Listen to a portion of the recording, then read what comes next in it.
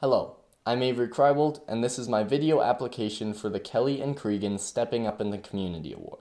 If there's one thing I'm known for among my fellow students and teachers, it's my passion for the environment and climate change. Over the past 2 years, I've taken multiple avenues to make my own impact, but some of the most successful have been the creation of my own climate podcast, Innovating a Bright Future, my direction of the Social Justice Committee on my student council, and my participation and leadership in the Alberta Youth Leaders for Environmental Education, also known as ALE. Through the podcast, I've made it my mission to be a science communicator and a gateway to the field of sustainable technology.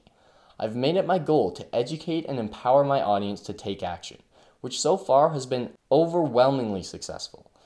Season 2 is just ending now with over 40 episodes produced and over 3,000 downloads. It has been incredibly fulfilling to see people who've never really thought about climate change before start to ask questions and involve themselves in this global issue. I've also impacted my own community and communities around Alberta through ALE. After conducting a province-wide youth climate survey, I and a few other members wrote a report on it, which resulted in us being interviewed by CBC to discuss why we did it and what we learned from it. I'm also one of ALE's most experienced speakers. I've spoken at over 20 educational, environmental, and climate conferences involving trustees, teachers, political candidates, and even parents. Since I joined ALE, the active participants of the organization have grown fourfold, and I've continued to encourage the organization to be more ambitious in the projects that we work on and the audiences that we target. 2 years ago, before joining ALE, I had made it my mission to present to my entire school about climate change. Unfortunately, I was turned away because I wasn't able to present as an independent speaker.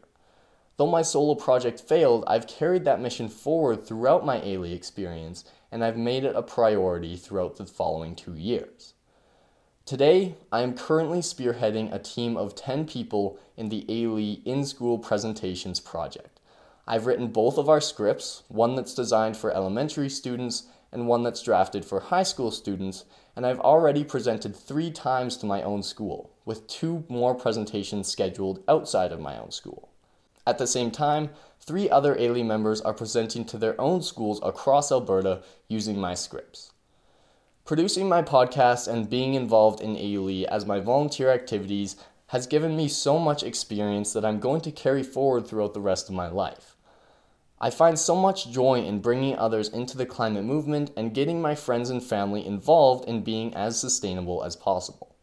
I've learned so much about media, communication, public speaking, networking, writing, journalism, technology, and sustainability in general, and all of that has provided me an opportunity to study at my university of choice.